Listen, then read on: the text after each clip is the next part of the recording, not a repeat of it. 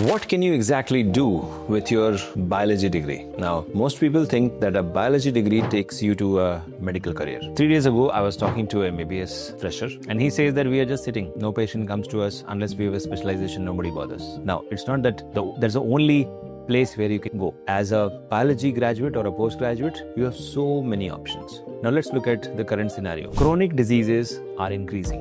Lifestyle diseases are increasing. There is a need for advanced diagnostics. There is a need for artificial intelligence in healthcare. There is a need for wearable technology. There is a need for medical robotics. There is a need for precision medicine. There is a need for telemedicine and regenerative medicine. Now, if any of this area is of your interest, all you have to do is do a temporary project, identify which companies are doing research in this, apply, right?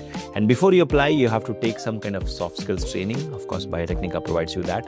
So when you do that, you get a clarity on what exactly you should be speaking in the interview, how much you should speak, how much you should not, what exactly is irrelevant, what is your body language, what should be your facial expression, how exactly you show your confidence and knowledge to the interviewer.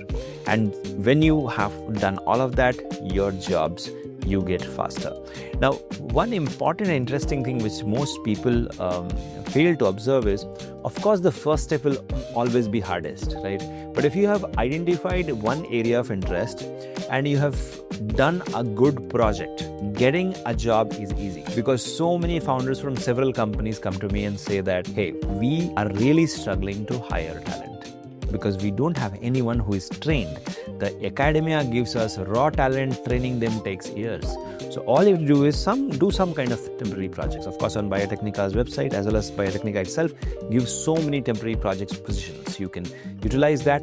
And remember, the digital healthcare revolution is right here. The population is aging.